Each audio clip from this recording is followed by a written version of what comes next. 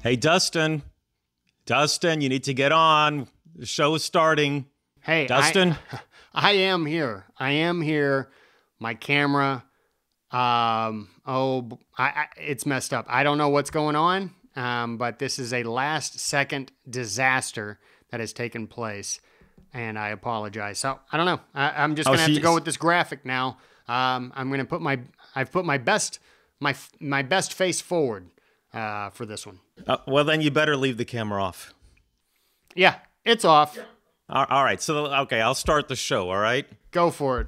Hey, relax. You're in good hands, all right? In good hands. All right. Ladies and gentlemen, we are the Sons of History. Welcome to our show. We have a very, very special guest today who looks a lot like my nephew, David, who lives in Chicago. He's an investment banker, ladies, so, you know, he'd be a good... Well, anyway, all right, so I don't want to get too much into that, but Dustin, you are there, right? You can hear everything I'm saying? I can hear everything you're saying. I can even see you through Zoom, so we're good. Okay, all right, so tell us about, well, actually, you know what, before we get into the author, who is the author? Don't get nervous, man. Don't get nervous. I know that you're taking the lead while Johnny Carson, your Johnny Carson, is on the line. Remember... Hey, look, Paul Schaefer never started a show. Neither did Ed McMahon. Because I know, and it's tough. I get it. Yeah. So, and I did this once before. Go to subscribe. Come on, you can do it. Go to subscribe. What was it? Oh God, what was the judge's name? The one who wrote that book about the words of the founding fathers. Forgot his name. Boonstra, Mark Boonstra. Mark Boonstra. Yeah, that was the last time I had to do this. Yeah.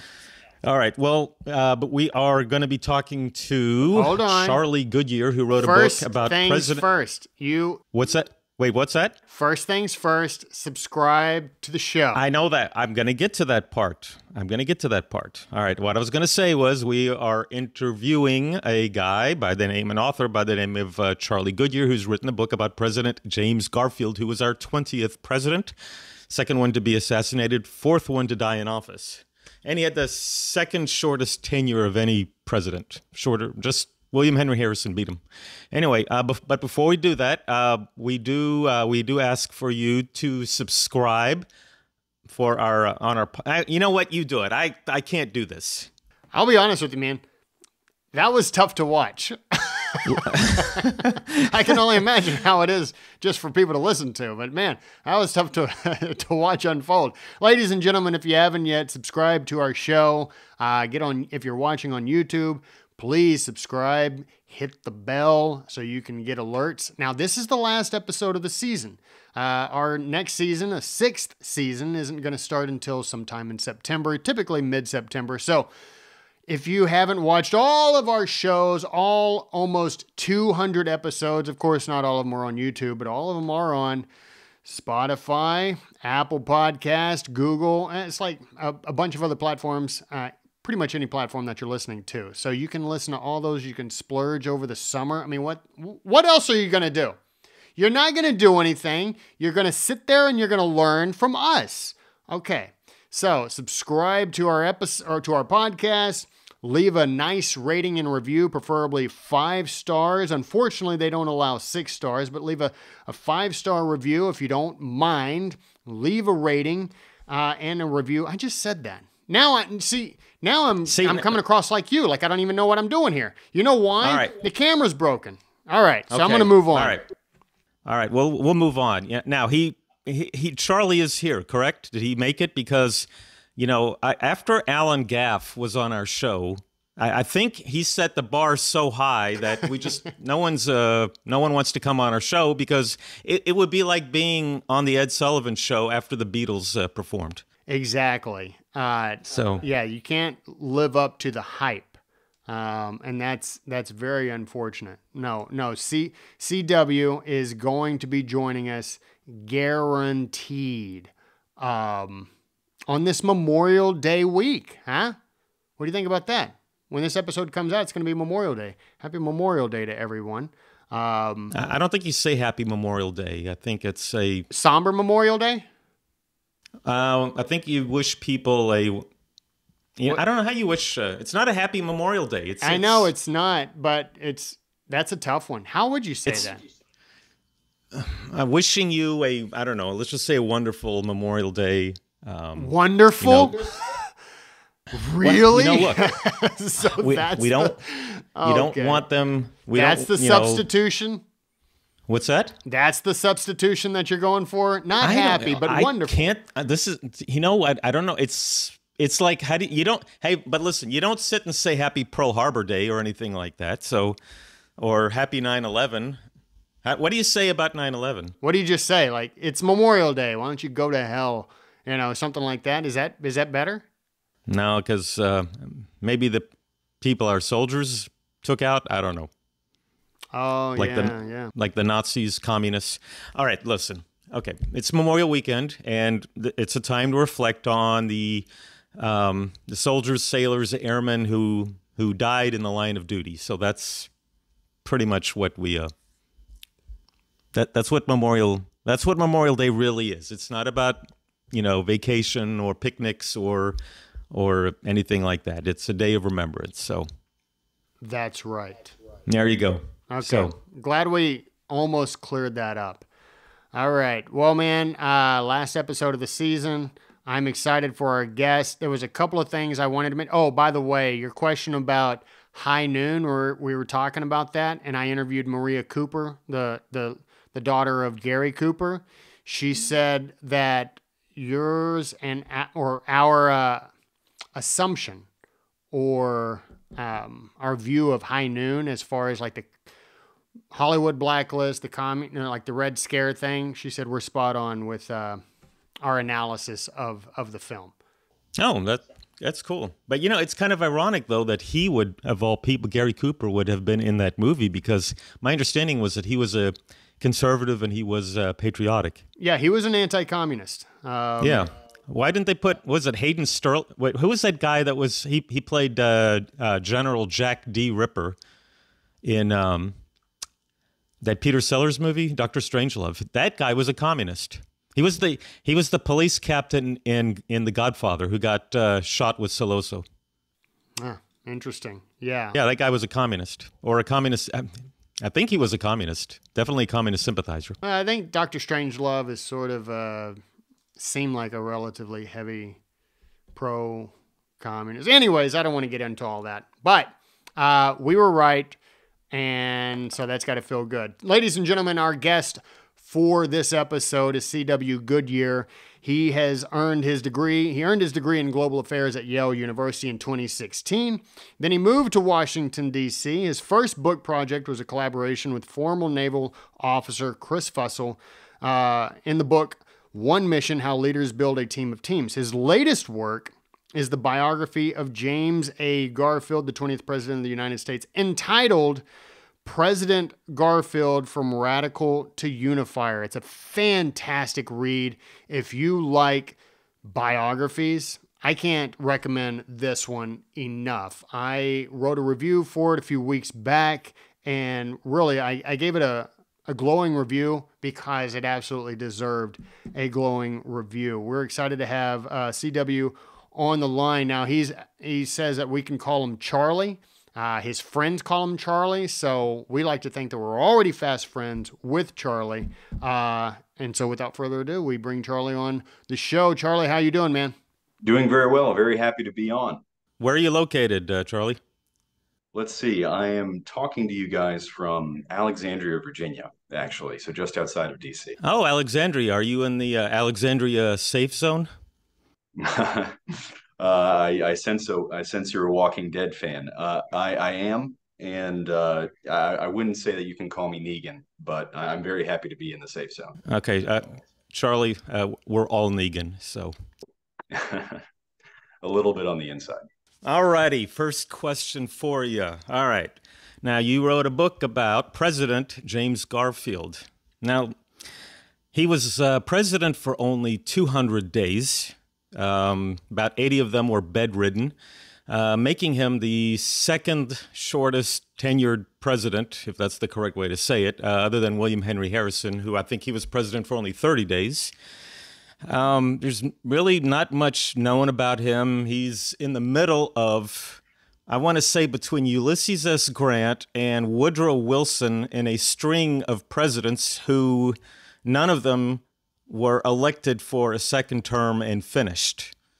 So, and his vice president became famous, the one who took over for him because of the movie Die Hard with a Vengeance, 21 out of 42. So, why Garfield?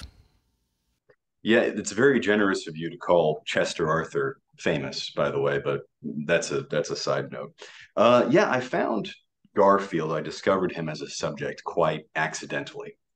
I think every historian and biographer always, in one way, either directly or indirectly, they're always writing about their own times in some way, shape, or form. And so when I began this project about 4 or 5 years ago, I was interested in finding a period of American history where the conditions were, if not exactly like the ones we're seeing today, politically, socially, economically in America, then at least it's comparable in the general trend of polarization and discord.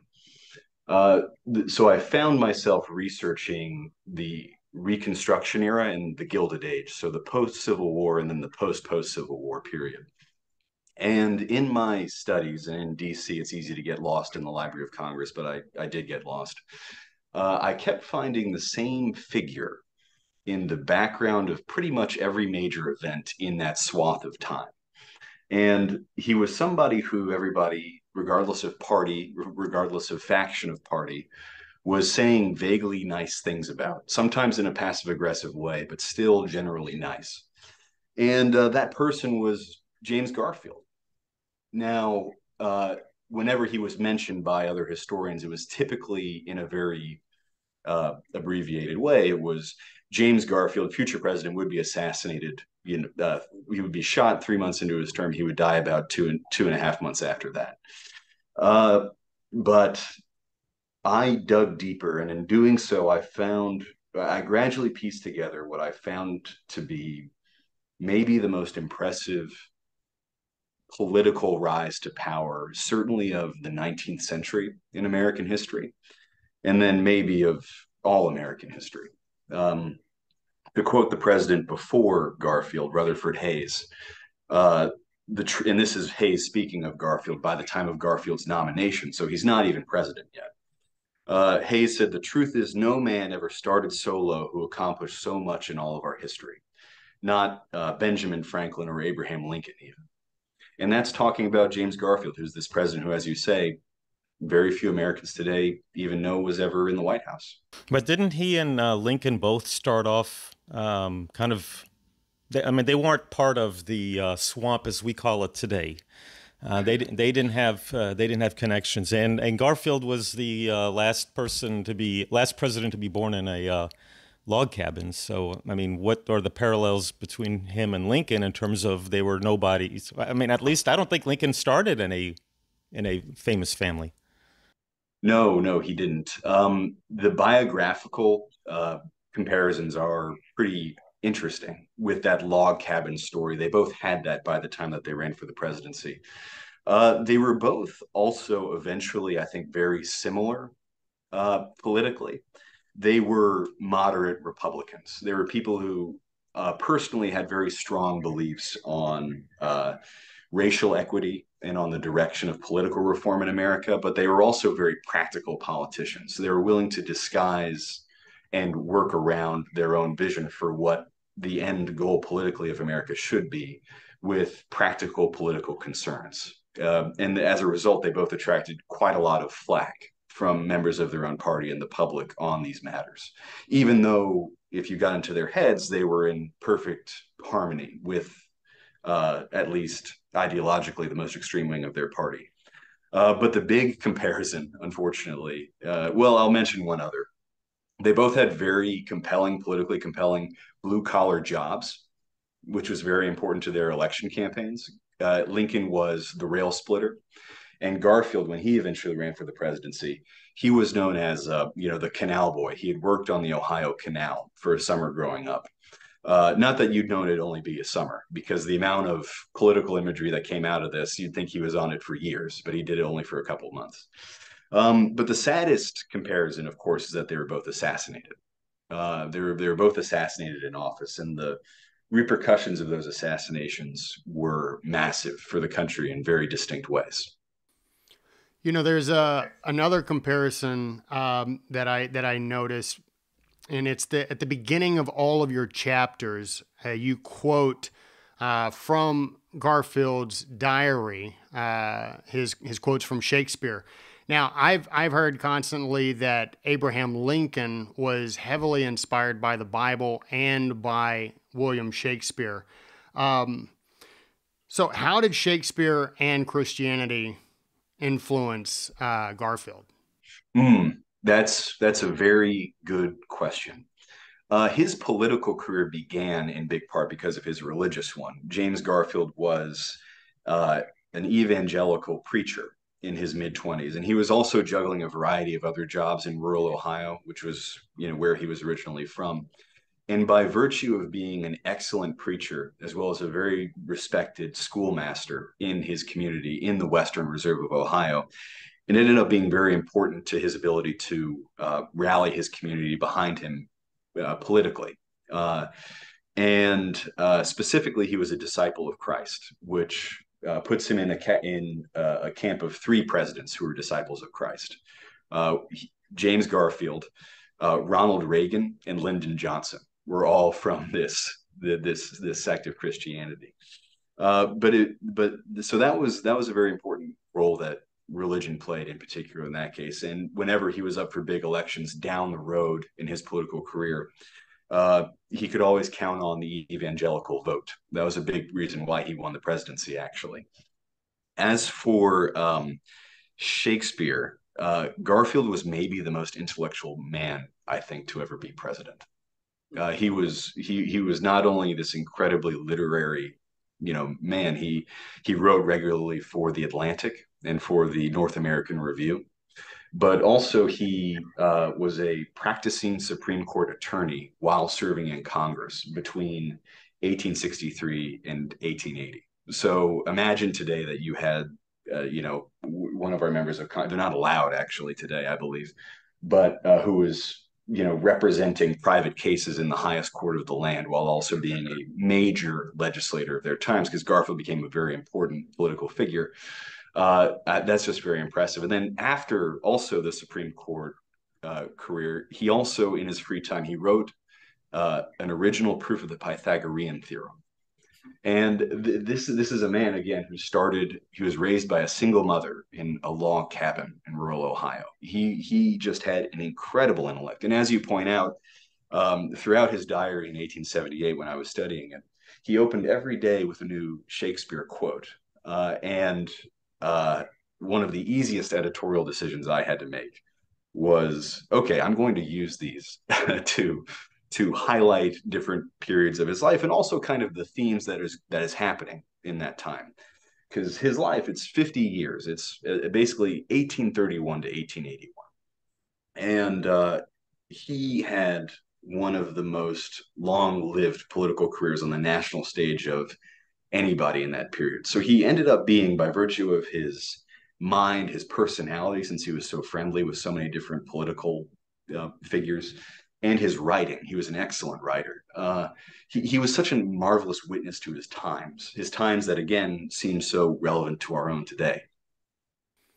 Except we don't have any statesmen like him. I don't think it's possible, really. Maybe I'm very jealous of Renaissance men because they lived in times where the bar was lower to be excellent in different fields.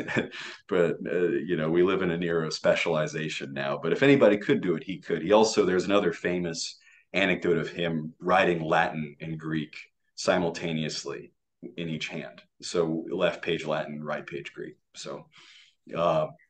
Wonderful mind. Oh yeah, well, I wonder how he would do on TikTok. So there's that. There's that. TikTok. What? Yeah, no, I don't think he has that kind of charisma. But it's interesting because he wrote a piece for the Atlantic right as the middle of the first disputed presidential election in American history was happening, where half the country was saying it was fraudulent.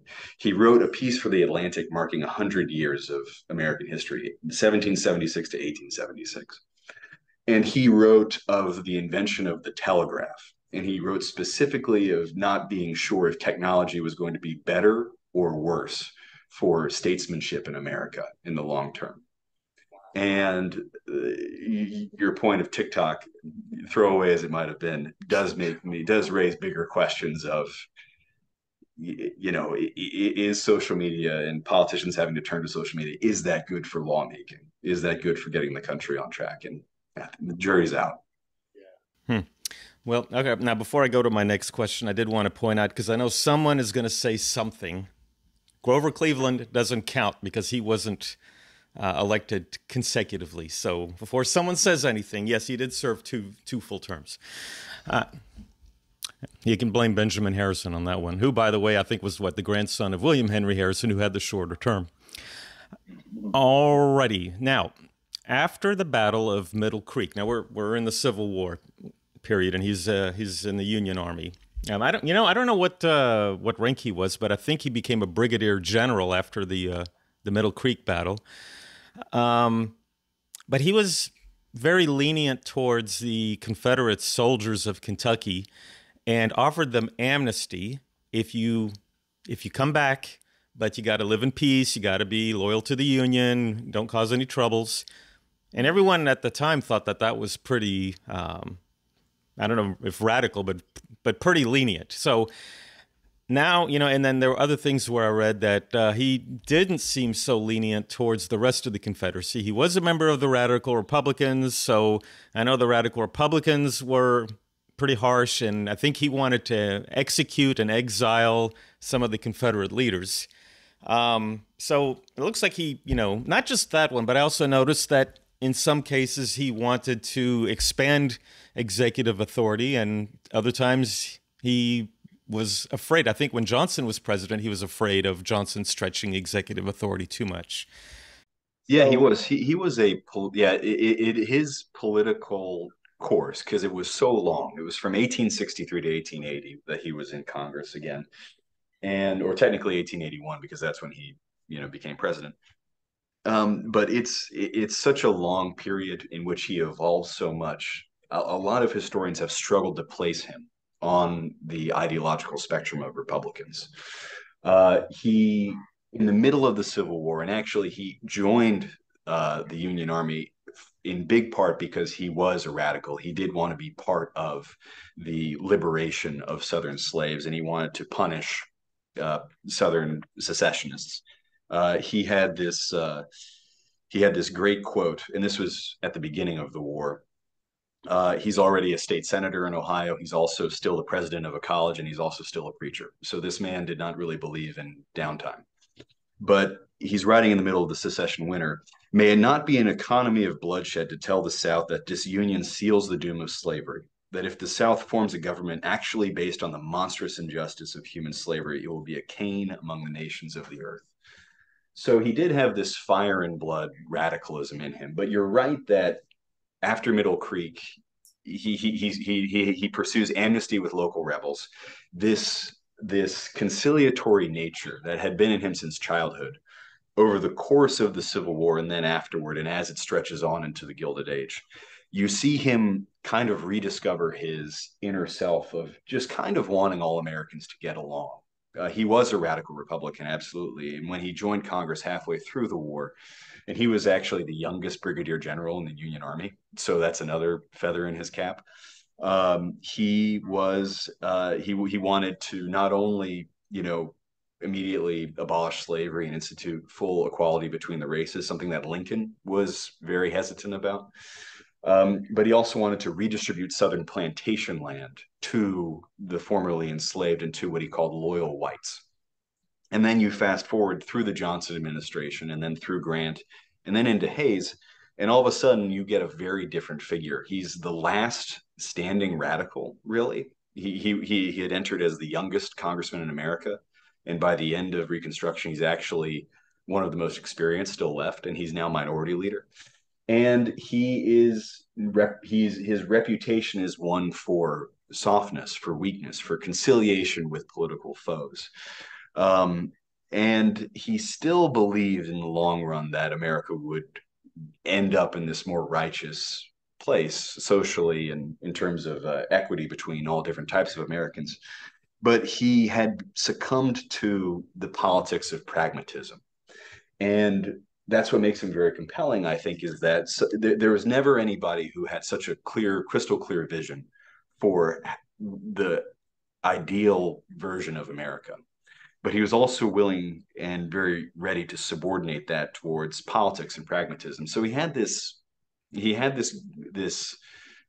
some would say weak, others would say good nature to soften as the policies of reconstructing the South and cleaning government failed. So he's interesting. He had also a very good quote during the Johnson administration when the radicals, which he had then left, were trying to impeach Johnson because he was on the front row of that too. He wrote, "I'm trying to be a radical and not a fool. Two very hard things to reconcile." So that kind of shows you where he was in the end. And of course, the way he got the presidency is by healing the wounds in the Republican Party, which ended up getting him killed in the long run.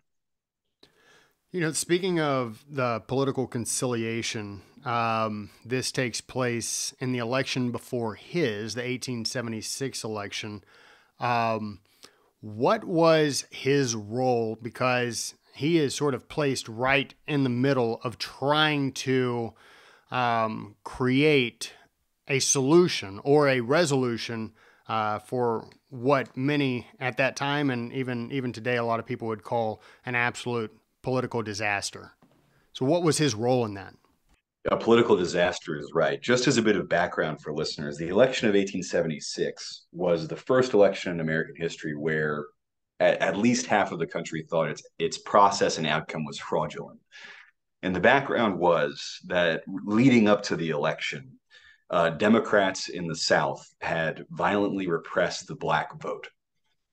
And when it came time for election day, the results were that the Republican candidate lost the popular vote decisively. But as all of the pieces fell to the floor, the Republican candidate, Rutherford Hayes, ended up winning the Electoral College per the official results by one vote. So one Electoral College vote versus losing the popular vote decisively. And in the aftermath of those results, you had Republicans basically use their control of the election machinery in parts of the South to then retroactively switch the disputed states over into the Republican column. So you had this terribly complicated situation. And when the country woke up after Election Day, there were already threats of civil war and a lot of rhetoric about the possible dissolution of the country again. So these are all themes that are sadly very familiar to modern listeners. Garfield was, by that point, the senior most Republican representative left in the House. The Democrats controlled the House, the Republicans controlled the Senate. And the whole country was basically, in the aftermath of the election, they had the official results who had yet to be certified by Congress. And so there was this eyeing around of basically, would Congress certify the results? Would the Democrats interfere with the congressional certification of the election? And there was a lot of uncertainty about which man would be inaugurated come Inauguration Day, 1877. Garfield was, by his virtue of experience and his connections, he ended up playing the most direct role of any individual in brokering the settlement of this election. He went down to Louisiana, which was one of the disputed states, and he researched reports of Democratic violence against Black Americans personally.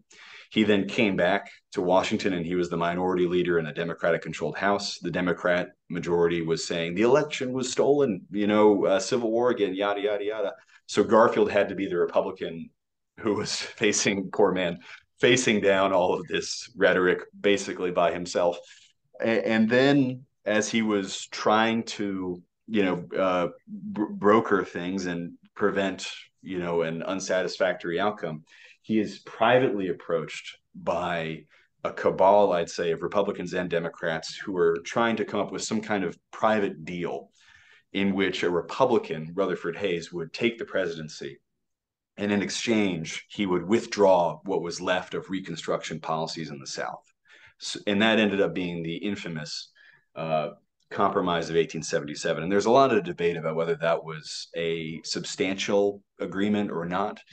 But Garfield was on the front lines of every single part of this incredibly contentious and honestly very timely period of American history.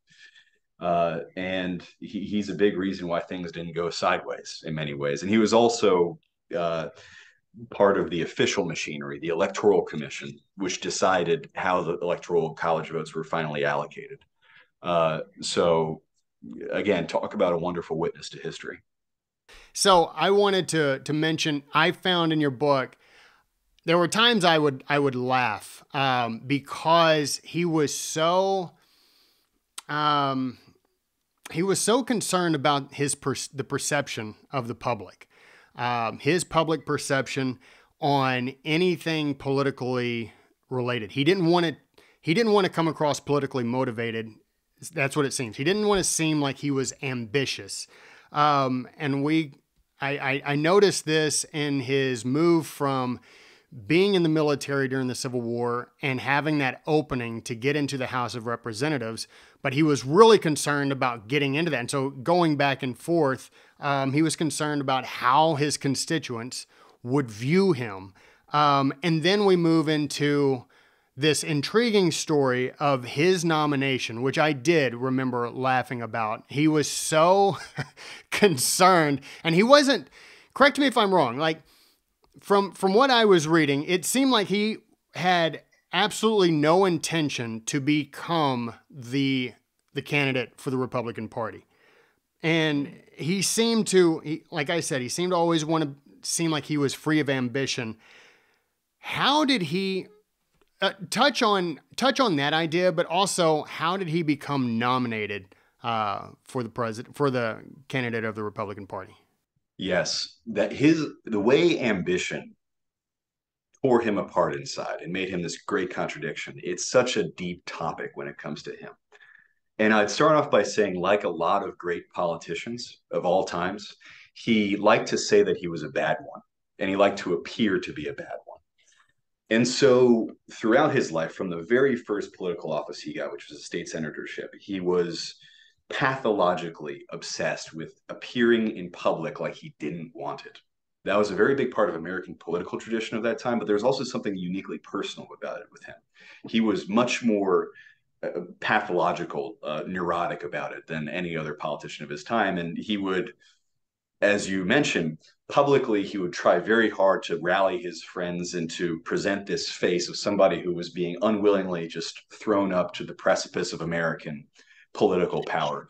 Privately, he badly wanted a lot of these roles. He wanted to be a state senator. He wanted to be, the youngest man in Congress. He badly wanted to be chair of all these powerful congressional committees. But he was, for a lot of reasons, he wanted to think, I think he wanted to pretend to think like he didn't actually do anything to receive them, even though in truth he did. But also he was terribly self-conscious about how the public perceived him. You're entirely right.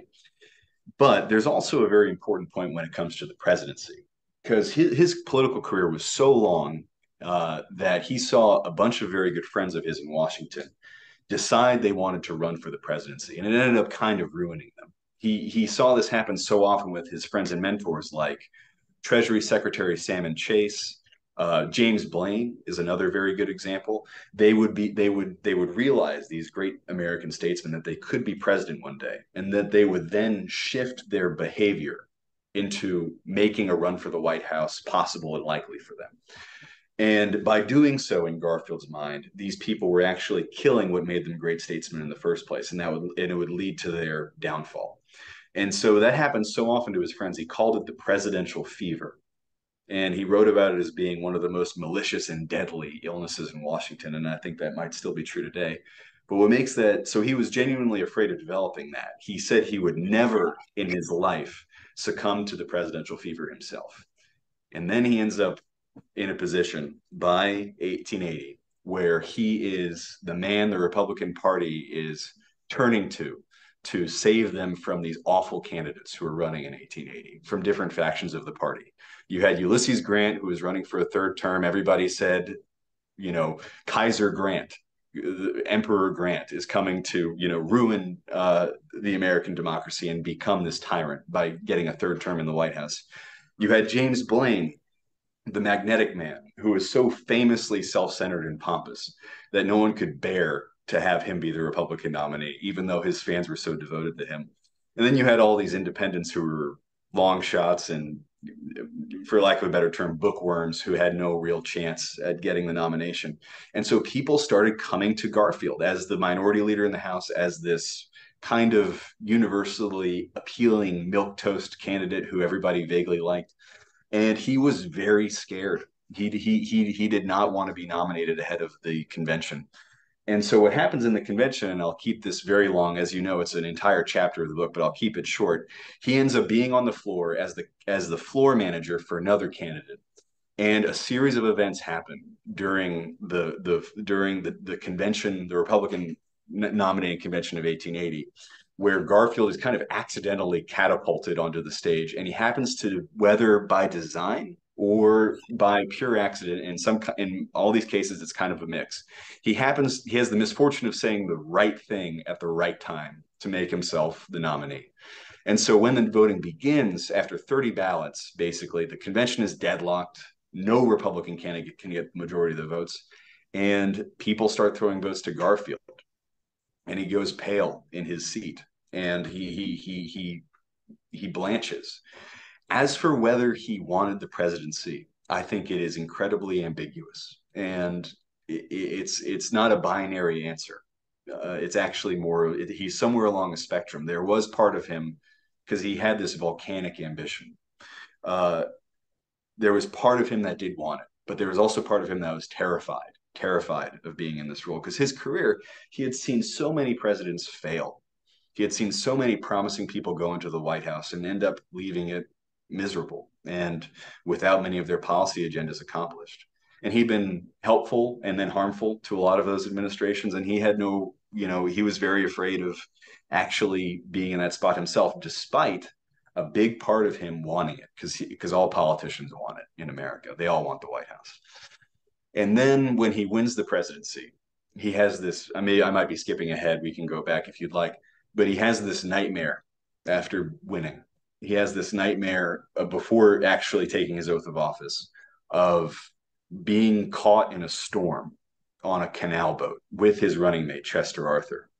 And the canal boat, which is, of course, a symbol of his own past, takes on water and starts to go down. And he swims to the shore, and he turns around and he sees Chester Arthur drowning.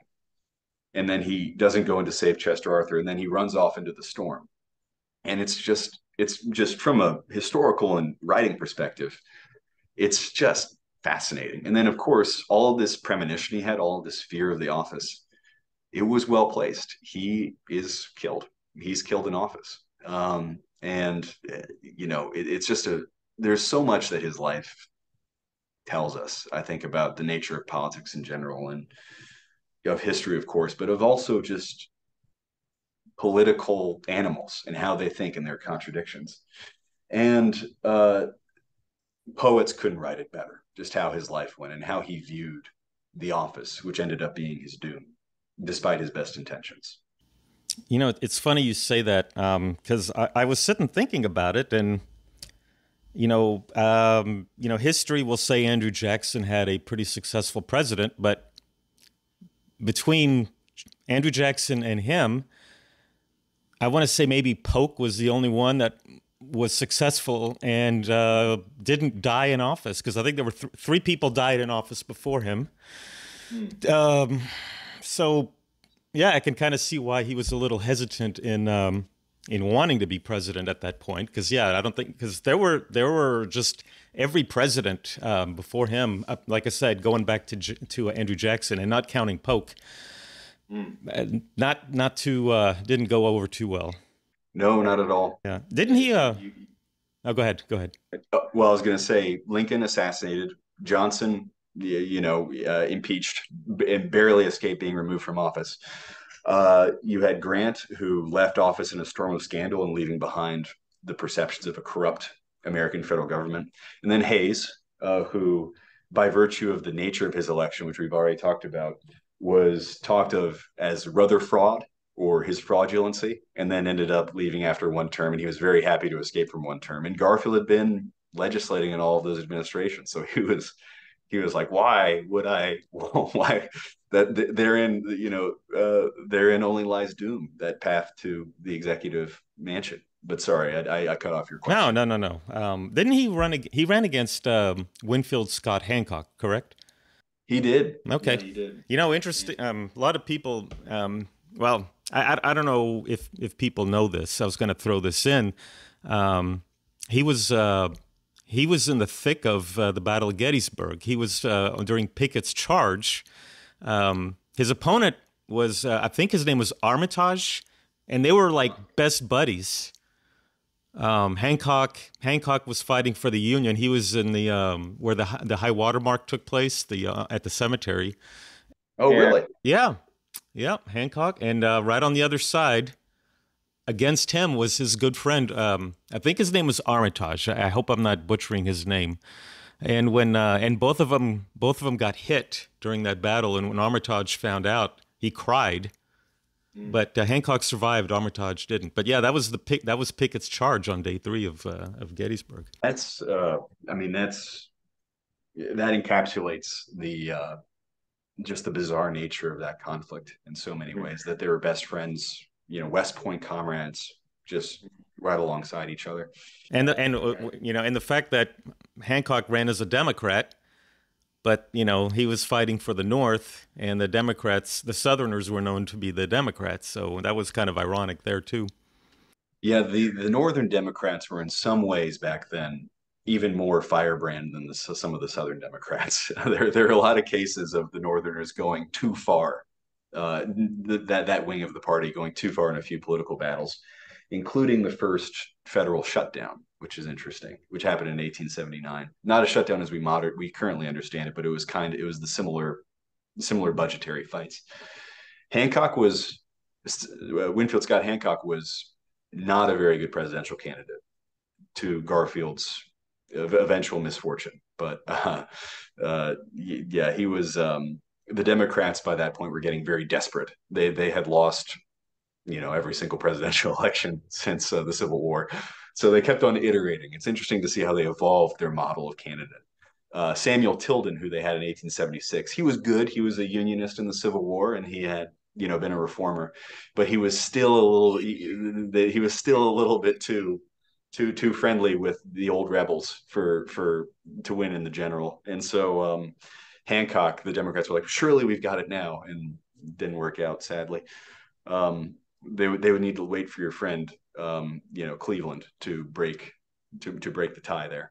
Well, okay. So my question for you is that other than the Pan-American Summit that he had planned, and I believe it went to hell after his assassination, what would Garfield have accomplished had he not been shot and assassinated?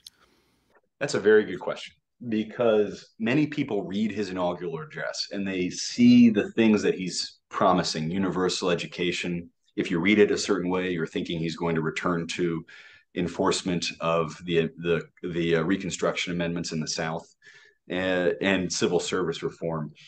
I think he would have been a disappointing president, probably. This is all conditionalized, of course, but so much of the way people remember him is colored by this version of him that American society created after his assassination. They venerated him. They made him this great martyr for a lost ideal that never really existed. And this is the perception of the time as well, I should say. People said that for the reform cause, for civil service reform, for professionalizing the American bureaucracy, Garfield dead was way more useful to that cause than Garfield alive. I think he would have been essentially moderately progressive towards the goals that he established in his inaugural address. He would have made some unconventional moves, but not drastic ones, in the direction of things like racial equity, like civil service reform, and like public education. Because that's kind of that was the style of his politics towards the end of his career. And you could see him make moves towards that. On the topic of racial rights, he made quite a big deal of trying to appoint Black Americans to positions of federal power. That was something that Hayes had done as well. But Garfield did it in a more dramatic way, and his appointees included Frederick Douglass and Bruce Blanche, who was the first Black senator elected from the South.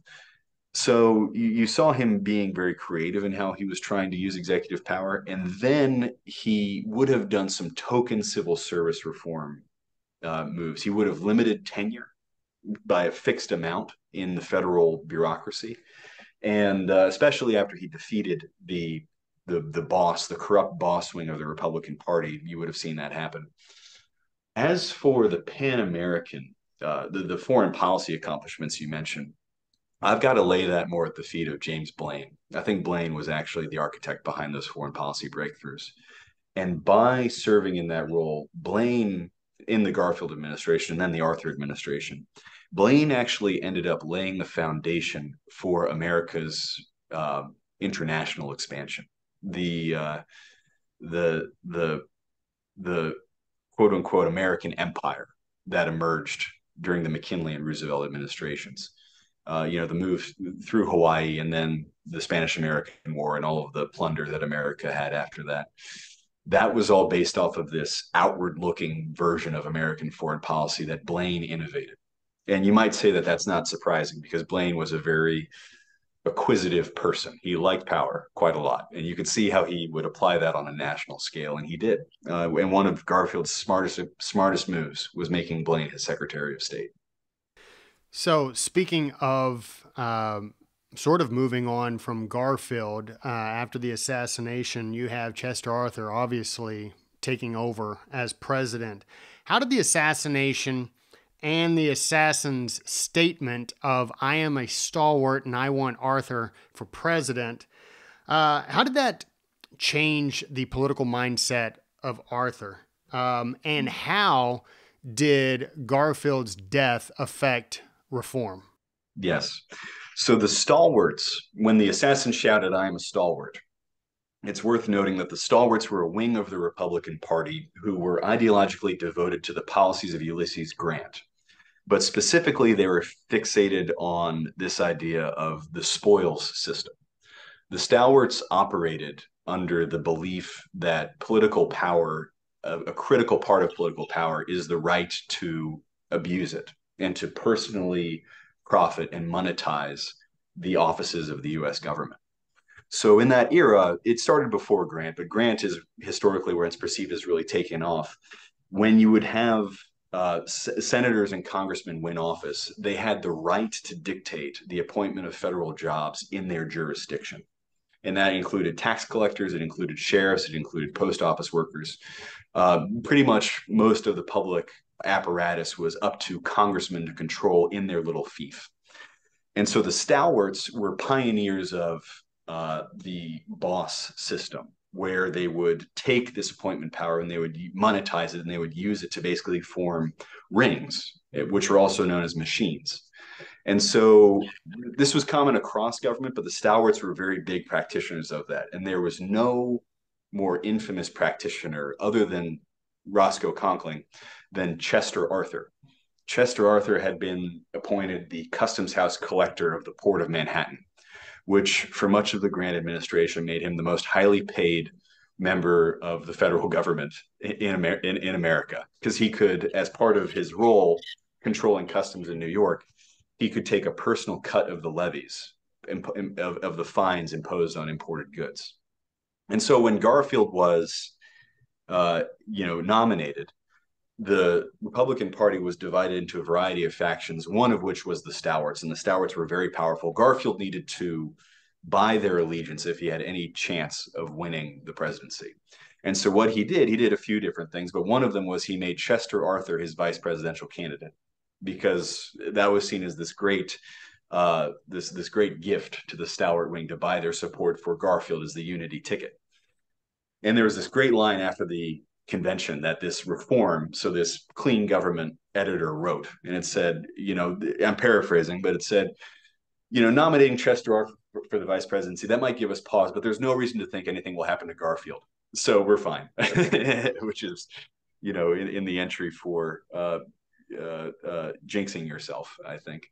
But when Garfield was shot, it happened after this big falling out he had with the stalwart wing of his party. And by virtue of that fallout, it inspired essentially a mentally ill man to identify with the stalwart wing of the party and then decide that if he shot Garfield, then Chester Arthur, a stalwart like him, would take the presidency and would be so grateful that Arthur would award this mentally ill man, any post in his control.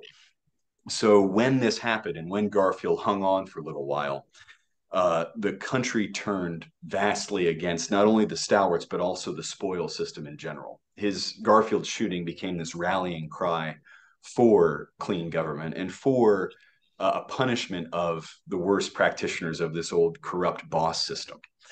And it's a very interesting case, I think, of the American people punishing a political wing, not for what they exactly did, but for what their rhetoric inspired somebody to do in the American public. But as you hint at, Garfield's shooting ended up being the reason that the spoil system was ultimately done away with.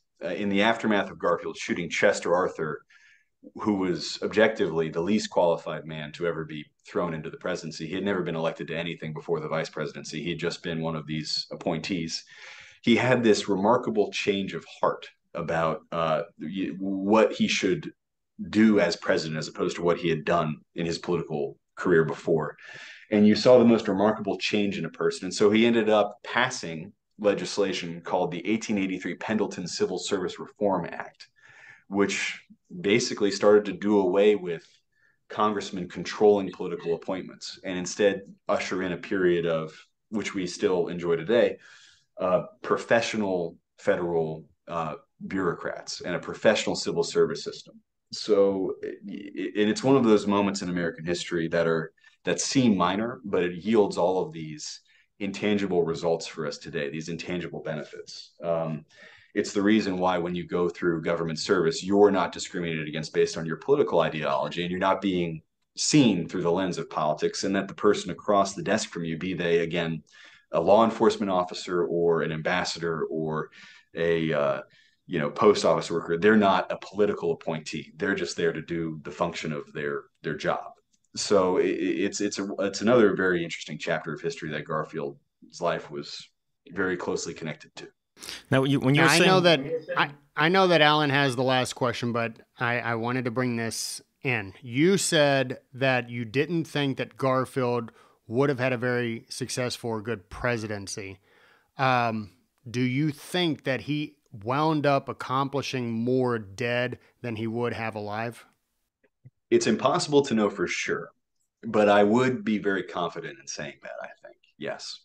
His death catapulted the civil service reform movement forward by what people in that time said were decades.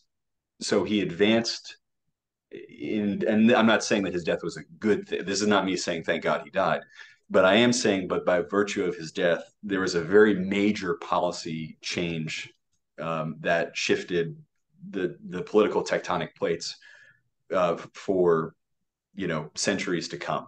We live in a different world because he died, a more different world, I think, because he died than if he had lived. And so that would be my answer to that. Yes. And again, that's not me celebrating this awful occasion. Before I get to my last question, you mentioned something about the bosses. Now I know, this is coming to mind. I haven't read about this in a while. Boss Tweed, wasn't he from New York? You had Conklin from New York. You had Chester Arthur from New York. I mean, was that all like part of same machine or? No, they were different machines. At least, so Boss Tweed was a Democrat. So he was part of the Democratic machine. He was part of Tammany Hall was how that they were referred to. And so Conklin was the Republican alternative to, I don't want to say directly to Boss Tweed because they're distinct animals and they worked in different ways. But Conkling was a Republican boss, but both ultimately were the reason both were very powerful machines for one party or the other was because New York was the continent's center of commerce. It was you know, incredibly densely populated. It was commercially incredibly rich, and because of that, the spoil system had particularly lucrative yields. For example, in New York, immigrant court clerks were allowed to personally pocket fees collected from American immigrants. And if you can access the appointment power over the clerks, you as a political ring, be you Tammany Hall or the stalwart machine, you know, you can tap a pretty big part of revenue. You start charging the clerks a little bit of money so that they can keep you know, their own personal cash machine rolling, and you can build a very you know, tragically, a very profitable enterprise for yourself as a politician. And that's exactly what both Democrats and Republicans did at different periods in that decade. So we hear the term corruption, I think, thrown around a lot. But the norms of that era that Garfield witnessed and that he tried to confront and that his death ultimately helped solve really puts it in context, I think. So he was shot in a train station, sixth or seventh in Constitution.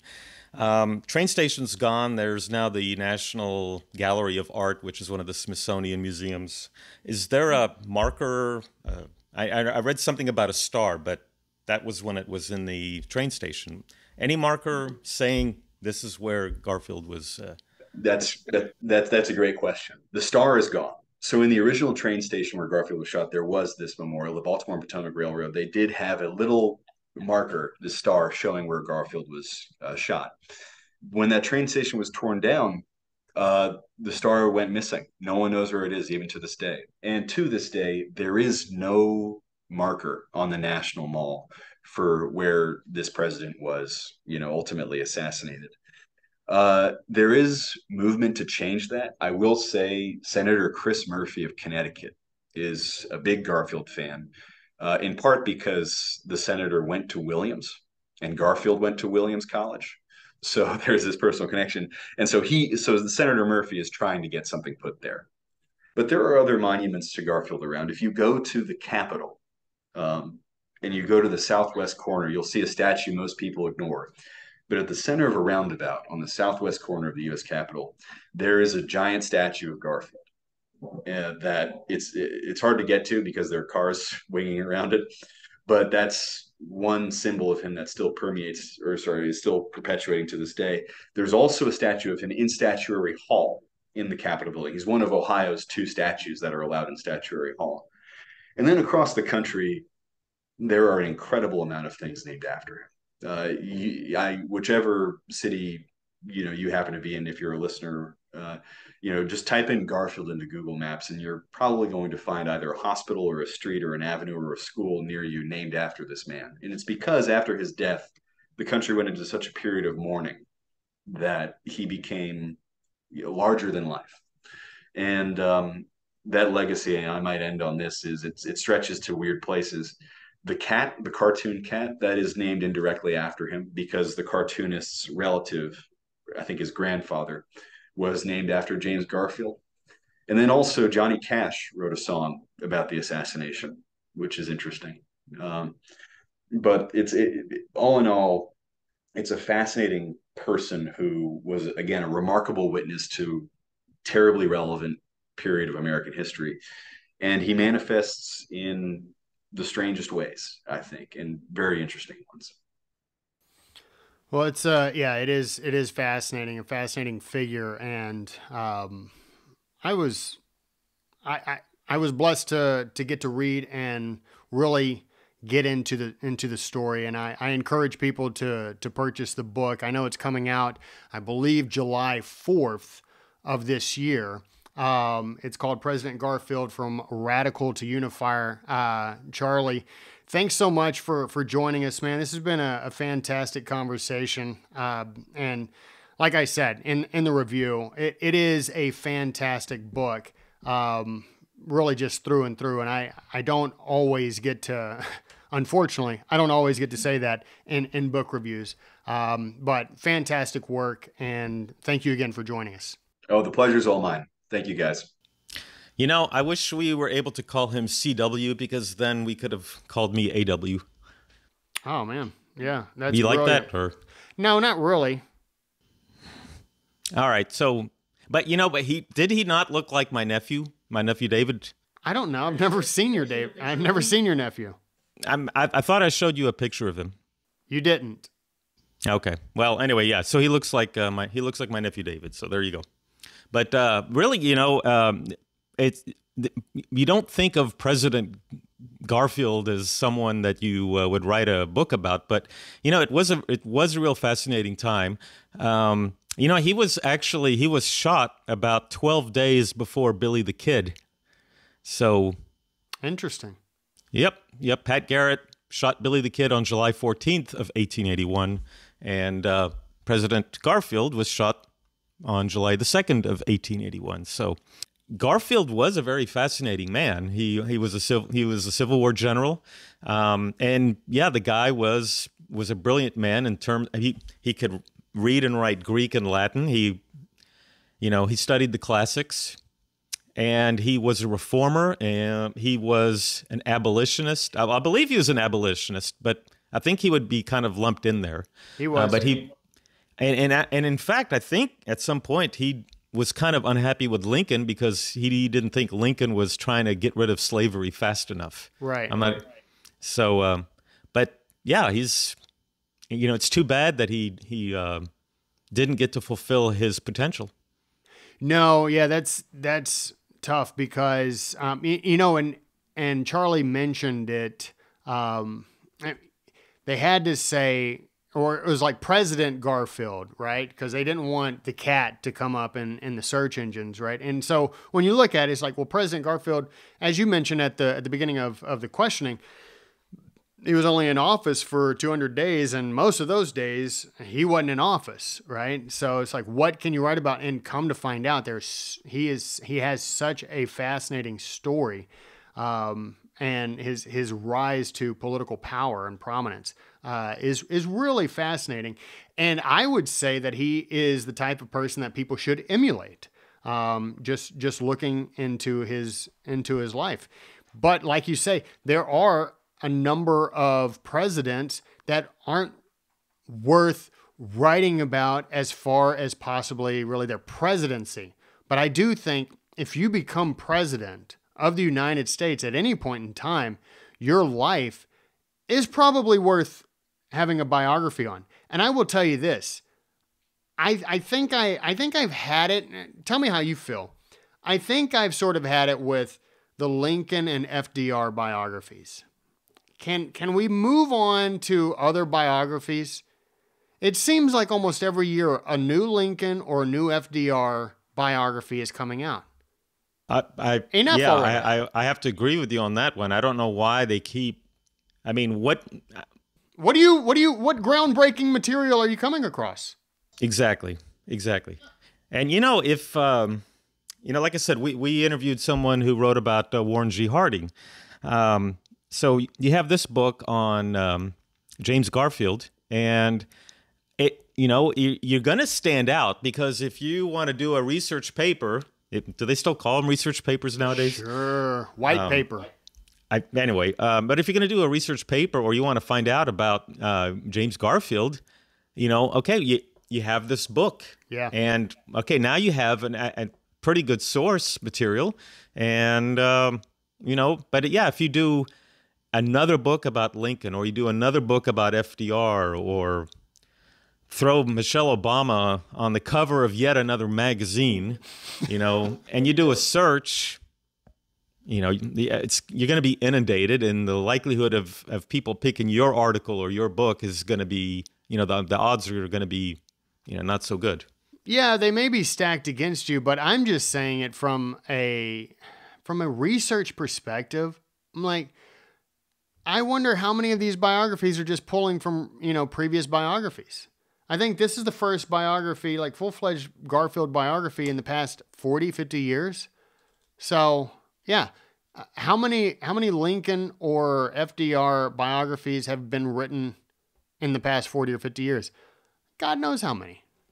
More, probably enough to fill my freaking bookshelf. All right. Well, if you do a search, you will find a ton of Lincoln books that were written around, his contemporaries. And it didn't stop. So yeah, I mean, what new material do you have? Yeah, exactly. So, well, anyways, I don't want to drone on about that. All right, man. Well, that's it. I hope you enjoy. Well, I hope you don't enjoy your Memorial Day, because you shouldn't, right? Isn't that the whole idea? You don't need to enjoy your Memorial Day. I don't know. You know what? Maybe we need to ask like a Gold Star mother or a veteran or something. Or maybe we need to reach out to the Witch of Endor and bring up the ghost. What? The ghost of a fallen. Okay. Really? Soldier. Really? No. I just, I want people to remember that this is a day of remembrance. I remember I was watching the 4th of July fireworks one time, and I remember Obama, he tweeted, enjoy the weekend, or enjoy the fireworks, or something like that. Nothing mentioning about the sacrifices of our founding fathers. And then I watched on TV where they did fireworks, and they were playing, the music of today, nothing of a patriotic nature. And I was just sitting wondering, is anyone going to remember what the 4th of July is all about? And it's the same with Memorial Day. It's the same with Veterans Day. I hope people will reflect. Even Christmas, Christmas is about the birth of Christ. I hope people will remember Memorial Weekend for what it really is, and not just another 3-day holiday. Yeah, I think that's the problem with time. The further you get away from something, the less you care about it. It's just the way it is. And it goes with everything. Yeah. But no, I agree with what you're saying. Got to remember certain things for what they actually represent. All right, man. Well, it's great to talk to you. I enjoyed the conversation with Charlie. This is the end of the season. I wish you all the best. I will probably see you a couple of times, maybe, in between this season and next season. But till then, I bid you adieu. And ladies and gentlemen, we wish you the very best. And for all you kids out there, I hope you enjoy your summer. Don't go crazy. Nah, go crazy. Just don't do anything too stupid. All right, see you all later.